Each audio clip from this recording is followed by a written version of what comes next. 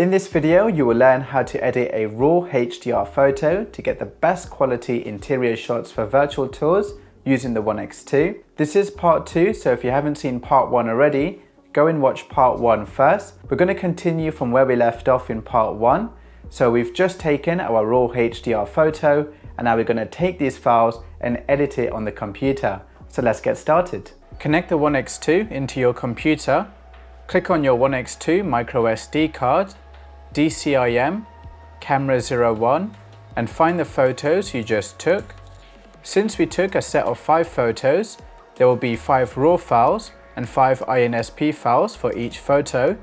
You must copy all of these files onto your computer. Insta360 Studio needs both the RAW files and INSP files to correctly process the RAW files. To manage your files more easily, go to View and select Details. Go to View again and sort by type. This will put all the RAW files and INSP files together. Select the 5 RAW files and drag and drop them into Insta360 Studio. The 5 RAW photos will be merged into a single RAW HDR photo. Click and drag the preview to look around your 360 photo. Sometimes the stitching is not perfect. Luckily, there is an easy fix. Double-click the first photo and click Calibrate. This will fix the stitch line errors. Now the ghosting effect has disappeared. To export this photo, go to Export, uncheck Export All Exposure Photos, choose where you want to save your photo, click OK, and wait for your photo to export. Once your photo has been exported, drag and drop the exported RAW HDR photo into Photoshop. Camera Raw will open up automatically. This is where you can edit your photo. In the Basic tab, drag the contrast slider left to reduce the amount of contrast. Drag the highlight slider left to bring back the details in the highlights.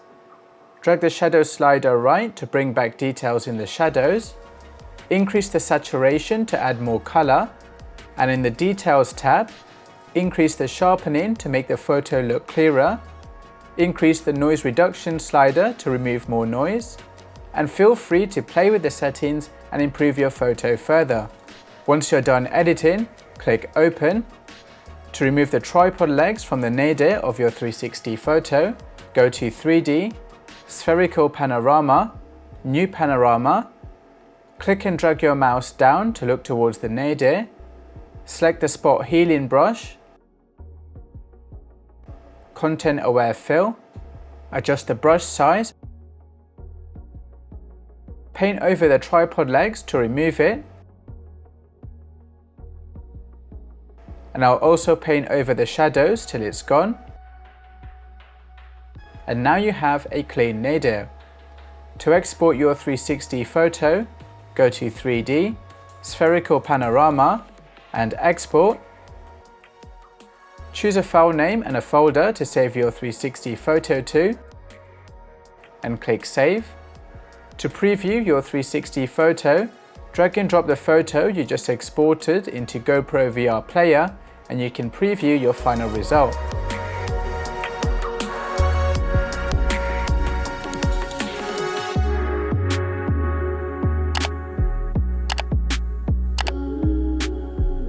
That's it! Now you know how to capture the best interior photos for virtual tours using the One X2, and I'll see you in the next video.